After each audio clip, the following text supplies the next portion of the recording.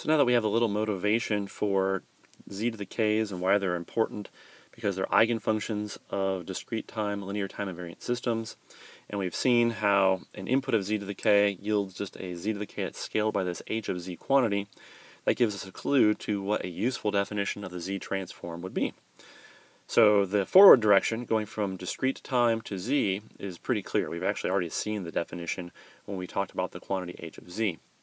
The reverse direction, going from the z domain back to time domain, that requires a fair amount of more advanced mathematics than we would typically cover in an undergraduate course on signals and systems. Most textbooks will have that development, or you can probably go to Wikipedia and read about it. So we're actually not going to go through this development of how to do the inverse z transform equation because it is more complex. We are going to state it on the following chart, but typically we're not going to explicitly evaluate this equation. We'll have some other techniques that will allow us to go from the z domain back to the time domain. So here's the definition. The z transform representation, so this is how we can take a time domain discrete time signal into the z domain. The bilateral z transform of the discrete time signal x of k is defined right here. So this looks just like our definition or quantity that we saw earlier called h of z, which was the sum from k equals minus infinity to infinity of h of k, z to the minus k. So that work that we previously did was basically what told us how to define the z transform. Notice this is called the bilateral z transform. The bilateral z transform sums from time minus infinity to infinity. We'll talk about something later called the unilateral z transform that starts at time 0 and goes to infinity. But typically if we say z transform, what we mean is this bilateral z transform quantity. This equation is how we go from the z domain back to the time domain.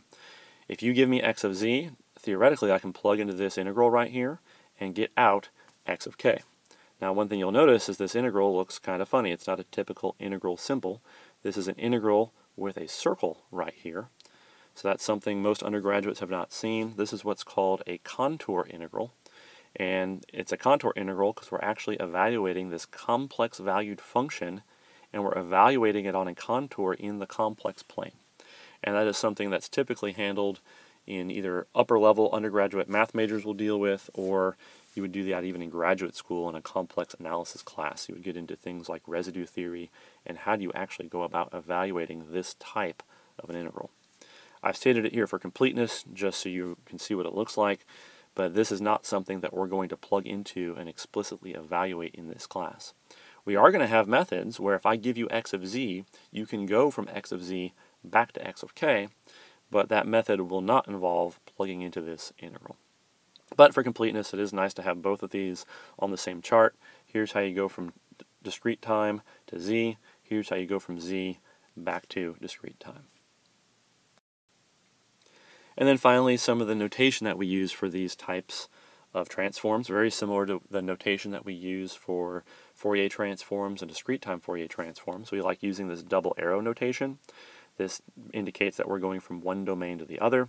Sometimes we'll put a little z above it just to make it clear, although usually from the context when it's an x of z over here, it's very clear what transform took us from one domain to the other.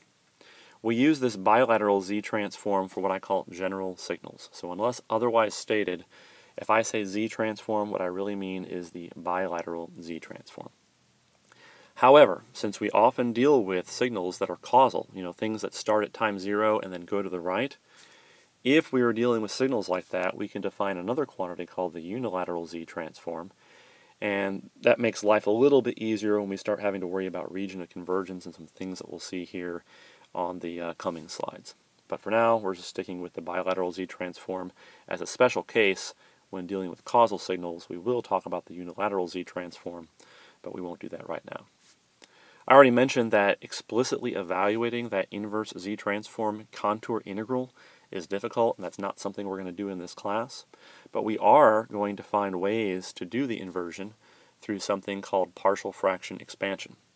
If you remember back to your Laplace transform days, when you dealt with continuous time signals, you did something called partial fraction expansion, so you could go from the S domain back to the continuous time domain. We're going to do something very similar here. We'll do partial fraction expansion in the z domain, so we can look at the z domain quantities and get back to the discrete time domain. All right, so that wraps up the definition of the Z transform. We already had some motivation for why we want to use it, and we've talked about some notation. The next thing we need to talk about is some convergence issues associated with the Z transform. We have this sum that goes from k equals minus infinity to infinity of x of k z to the minus k. So anytime you see a sum like that, that's summed from minus infinity to infinity, you would probably ask yourself, is this thing going to converge? So we need to talk about some things related to convergence now.